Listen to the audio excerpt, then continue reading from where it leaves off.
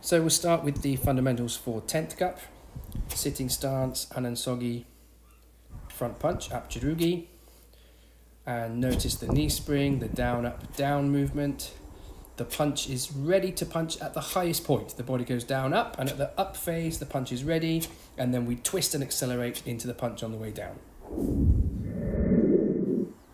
Next we have walking stance, Gunansogi, and front punch, Apchirugi. A great way to practice these fundamentals, first of all, is on the spot. One forwards, and then come back to chumbi position, and then the other leg, come forwards.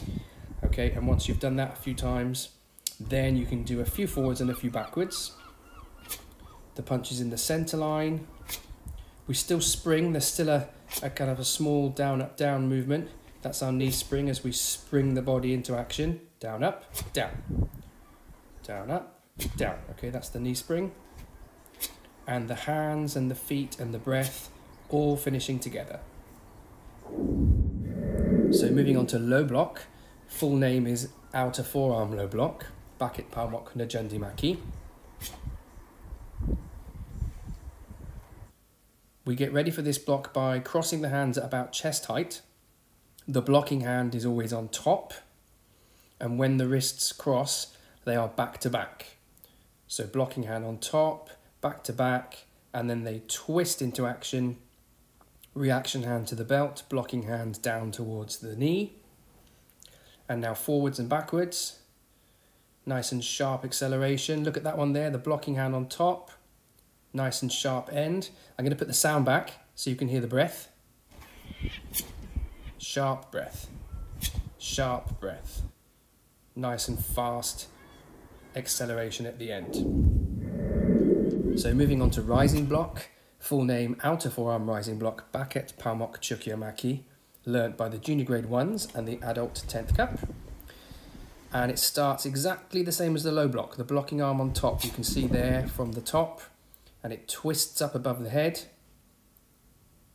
Nice and sharp movement at the end to defend against a downward strike to the head or perhaps a punch to the face.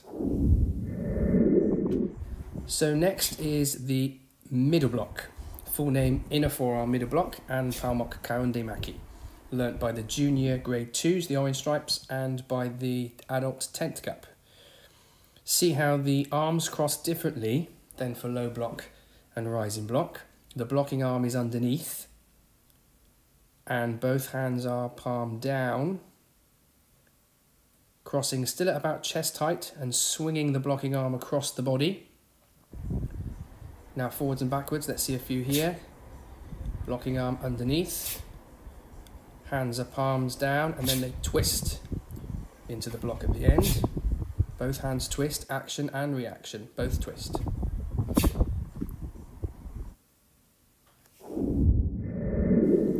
And now on to reverse punch, or full name middle reverse punch, Kaunde Bande Jarugi.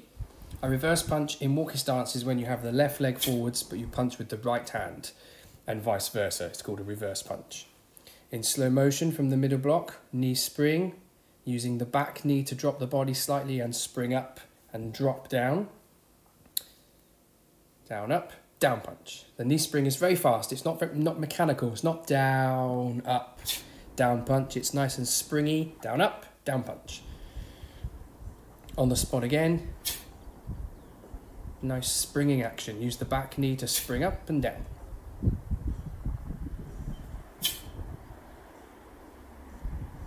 Now let's see a few forwards and back.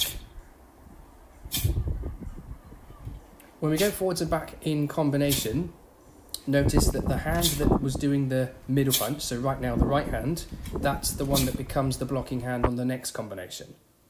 Blocking hand is the one that was punching. The punch becomes the block.